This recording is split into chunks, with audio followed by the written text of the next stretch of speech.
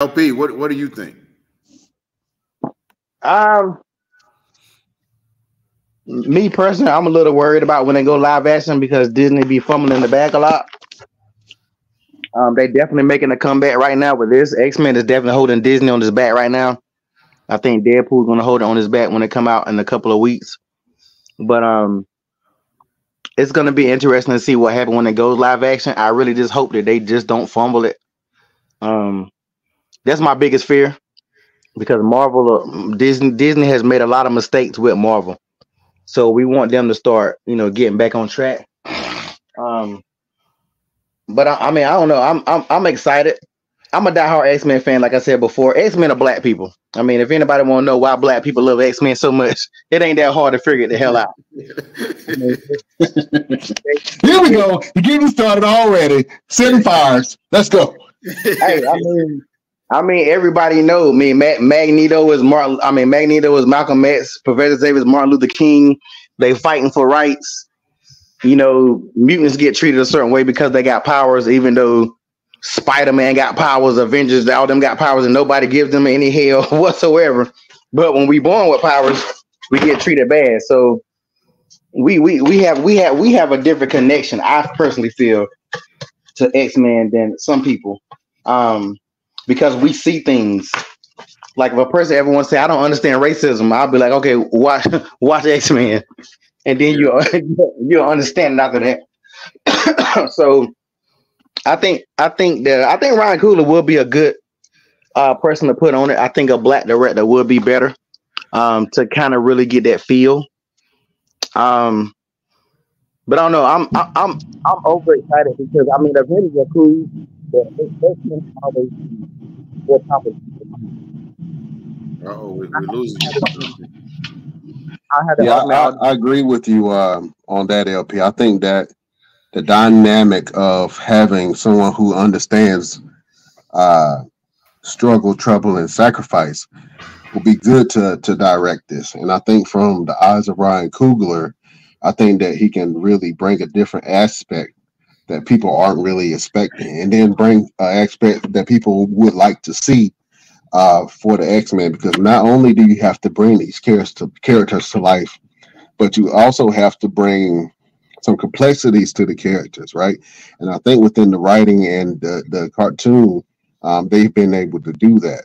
But you have to have some type of director or writers that understand what it's like to feel like a mutant. And I think we're black men. We know what it feels like to be talented and have all these gifts and abilities, and people still looking at you like you a spider. You know what I'm saying? Like, you can have all these talents and abilities and gifts, and people still look at you a certain type of way. And I think that a lot of the mutants, no matter what skin color or what race or what alien race they come from, I think that they all have that underlying thing that they all realize that they're mutants, and how their parents react to them being mutants, and how society reacts to once they find out that a mutant is close by. I mean, it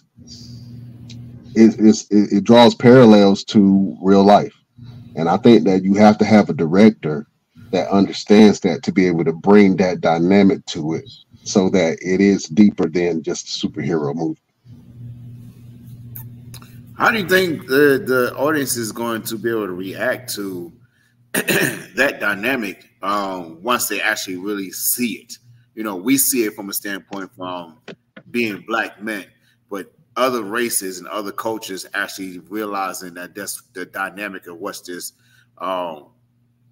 animated series, this cartoon is actually portraying. Like, how you think they're going to respond? You think they will go positively, or do like they always do and just go negative too? I think you're going to have a mixture of both. You're going to have people that really love it, and then you're going to have people that are going to criticize it for being quote unquote woke. Which, you know what I'm saying? I think woke has taken on a whole new term than it has before. And I think that a lot of people are going to say, it's too woke. I guess woke is the word that you say. It's too woke. It's too liberal. It's too whatever the case may be. So you're going to get both ends of the spectrum where people are praising it and people are hating it at the same time, because of what it represents and what it's representing. You know what I'm saying? So I think you're going to get both praise and hate at the same time.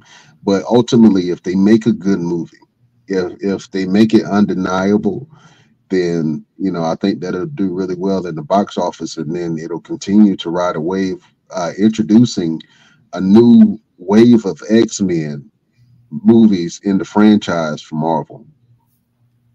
Gotcha. LP, real quick, I got a quick question for you.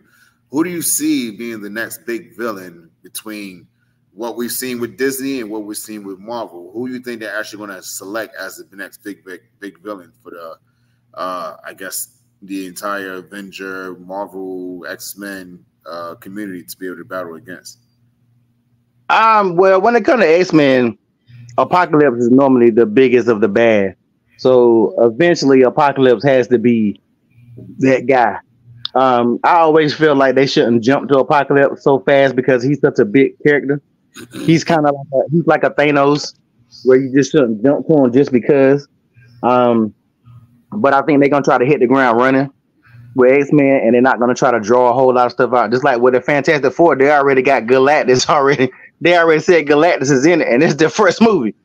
So I don't know how the hell you have Galactus on the first movie when I think certain characters, certain villains need a build up.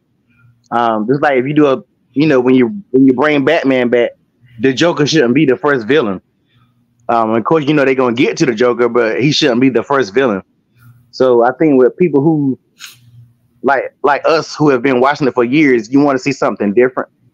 But I'm pretty sure it's gonna be Apocalypse or maybe Mr. Sinister.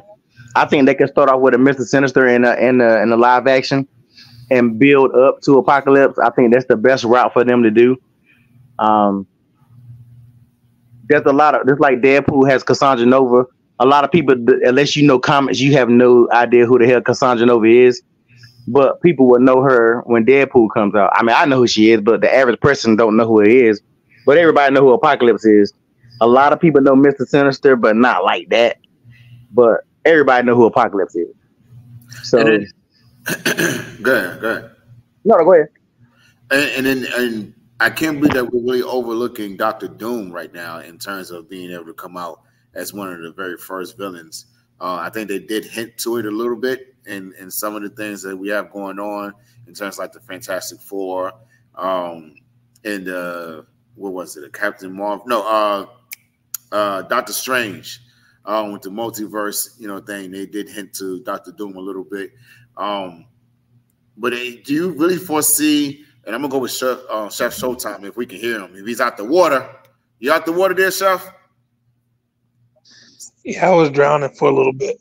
All right. So he's back again. One thing that DC has done that Marvel has not done yet is do a feature of a backstory for the villain. They did a backstory for the villain in terms of Joker, which was totally different from what we're used to seeing in terms of how the Joker is portrayed. But here we are. Do you kind of see that happening with Marvel anytime soon, where they're giving a backstory for the villains versus going with the storyline for how the heroes became the heroes? I think they should. That make it more interesting for everybody else. Because everybody know who the heroes is. Nobody know why the villain became the villain. Mm-hmm. Magneto should have had his own movie a long time ago. Yeah, and it kind of plays into, as you were getting ready to say, it kind of plays into Scarlet Witch and what's it called? Quicksilver. It kind of plays into how their backstory came into play, and how everything in terms of like Red Skull. Who he's part of the German, what was the thing that happened? The genocide, the big German genocide. You talking about Magneto? Yeah, you know, Magneto. His backstory was the Jewish, Holocaust. Holocaust. Yeah. Yeah, and you know, Red Skull was involved in that as well.